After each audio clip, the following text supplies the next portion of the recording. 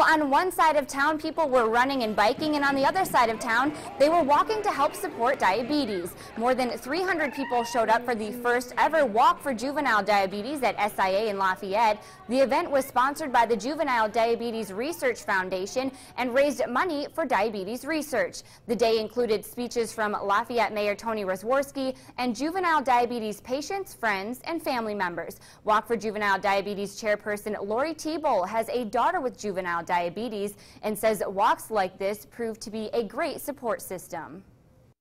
Sometimes you forget that there are other people out there that are struggling with you, just like you are every day. And so it is really a great way to meet other people that can relate to you, and it's just a good sense of support. Teboul says the turnout was more than she expected. She is optimistic they will reach their fundraising goal of $30,000.